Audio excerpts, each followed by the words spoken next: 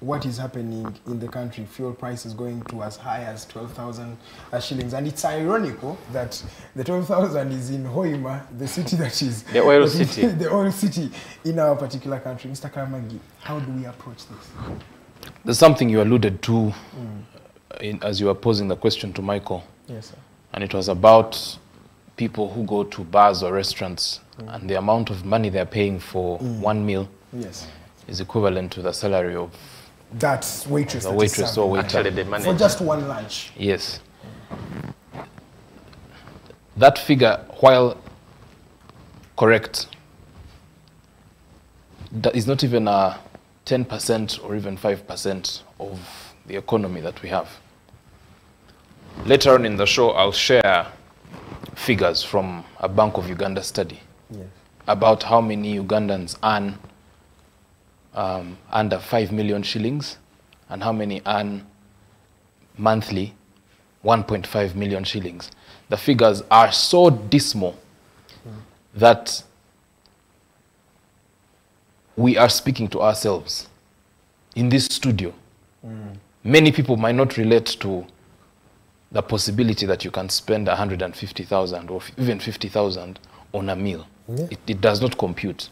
To the bulk of Ugandans, I'm talking about anywhere above 90% of Ugandans. Yes, the math wouldn't math. Yes, so some of the things we're talking about here are from a position of privilege, at least from a Ugandan perspective. Because globally, $50 is what? $15, $20, under $20. That should be, for a country as wealthy as we are, resource wealthy as we are, that shouldn't be a problem. But here we are. If the fuel shortages had a direct impact, say, on national security, and national security, I mean regime survival, maybe we would see something in this regard. Which is why you hear budget requests about renewing the motorcade of State House and even and refurbishing State House itself.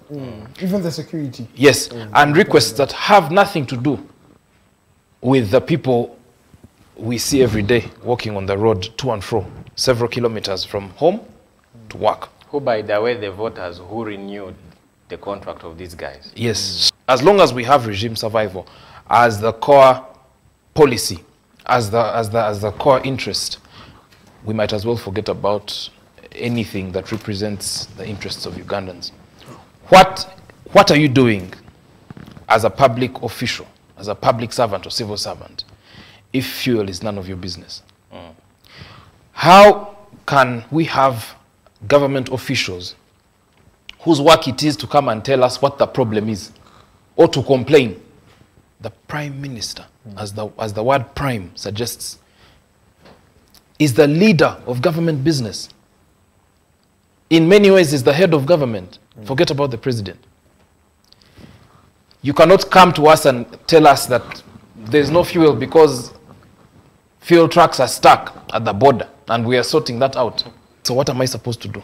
Is that my job? As a taxpayer? That we are warning motorists who are using the northern bypass that there are people using pavers and throwing them at people.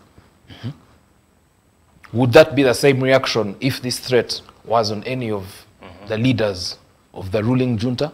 Or if it was Chagulanyi who was having a challenge with the security? So in addition to regime survival, I want to share on a notion that I have coined over time. And it is about a regime that is present when you least need it, and a regime that is completely absent when you most need it. Young people celebrating the passing, the drive-by of Chagulanyi Sentamu or Besije or Arias Lukwago are not at any point asking for government to come in. But this is when we see the full force of the coercive machinery of the regime.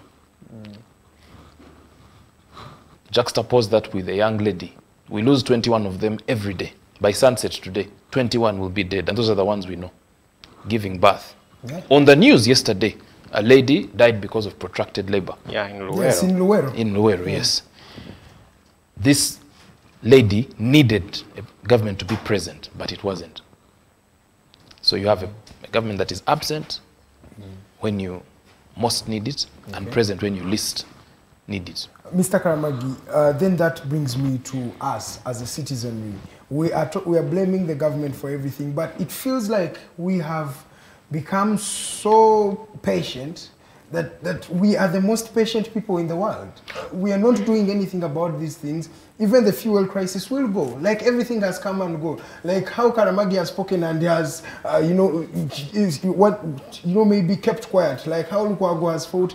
And we have always been the same citizenry, the same people, enjoying we're just there. We must impress it upon citizens, as we continuously do with Michael and others, that the limits of the oppressor are determined by the oppressed.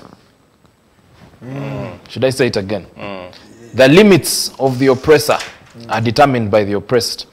How far the person oppressing you will oppress you is determined by you who is being oppressed.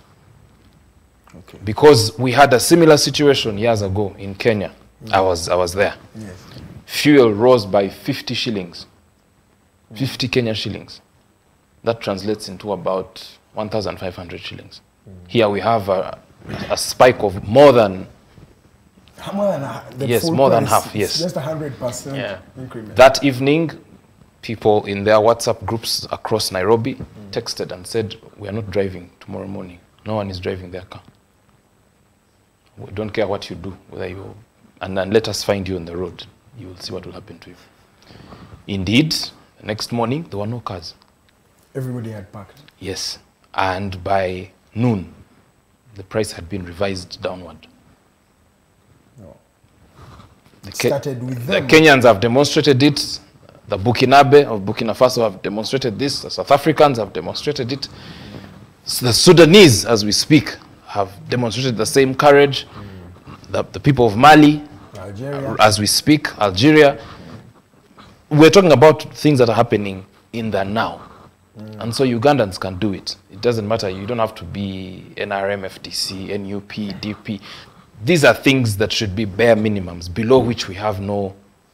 We have cut-off points. And we say, this issue unites all of us. I don't care what party. And I think Rita, who says, in Uganda, the Rakitura dynasty came to destroy and restore and evolve. Analyze how Karamoja was left after Kataha exit and how the same person is mismanaging the education sector. Then Rita continues to say, Council Aboneka raises pertinent issues on the Ministry of Education and Sports. But how can a toothless Prime Minister summon a powerful Minister of Education and Health who are the appointing Then she should also resign. Yeah, what we need to create is that offices should work. I was in university. I was the chairperson of Guild Tribunal. My friends were appearing before me as the AG. But there was no nonsense. There's no friendship. You get what I mean? Yes. So everyone should do work bestowed upon them. Okay? If the Prime Minister can't summon her minister, katabite. She can't be leader of government business. First lady, No. You see, there is nothing in the constitution called the first lady. It is cabinet ministers. And the head of the Ministry of Education, and Sports is Honorable Janet Kataha Museveni. Who is the same person? And I am talking, that one I don't care. I'm talking about, for me, about Minister of Education. Because tomorrow, I will be appointed. Okay. The president can decide that, okay, Michael, you're getting your education. Jango Korowa Minister.